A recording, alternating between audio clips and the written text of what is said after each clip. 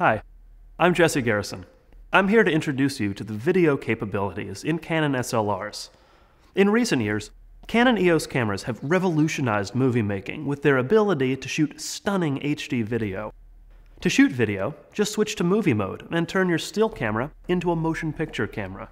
Then hit the record button and start capturing beautiful videos. The controls to enable video recording may vary from camera to camera, so make sure to check the manual to find out where they're located. Just like taking still photos, you can use any Canon lens on your EOS camera to shoot video. This gives you the ability to choose the best option to fit your needs. For example, video journalists might use a zoom lens to adapt to changing environments, while cinematographers might choose a prime lens to achieve the perfect image they have in mind. Any Canon lens in movie mode will deliver the same field of view it does when shooting still images. Meaning, what you see when shooting a still image will be the same as when you shoot video, hence same field of view. Let's take a quick look at the process the camera goes through to shoot video. SLR cameras have a mirror directly behind the lens that allows you to see in the viewfinder the same image that comes through the lens. When taking a still photo, as you release the shutter, the camera lifts up the mirror to let light through straight to the sensor. The mirror then immediately returns to its starting position after the shot is taken. In fact, you can notice this action when looking in the viewfinder. As you fire the shutter, you'll see it momentarily go dark as the mirror is moved. When shooting video, however, the mirror needs to be raised at all times to let light continuously hit the sensor. Therefore, viewing for video is always performed in the camera's LCD monitor, not in the viewfinder.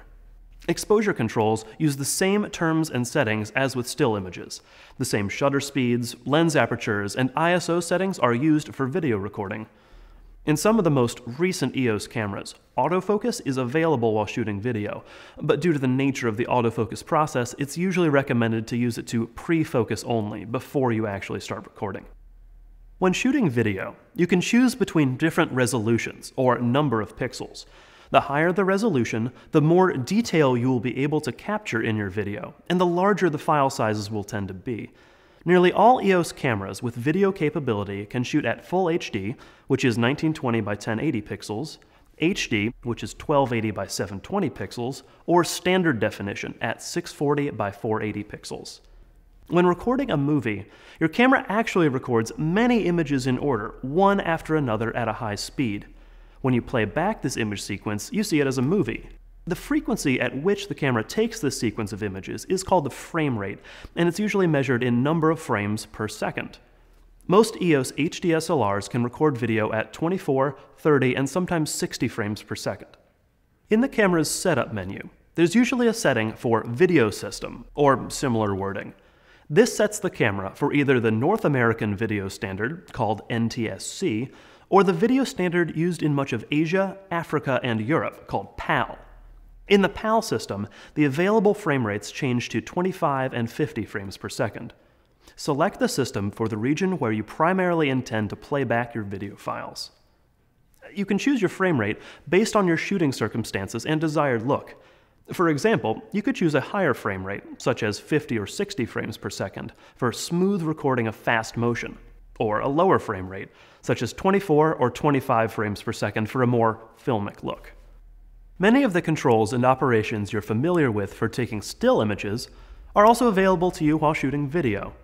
For example, you can set video exposure as fully automatic, or if you prefer, most EOS cameras will let you set exposure manually, just like when you take still photos.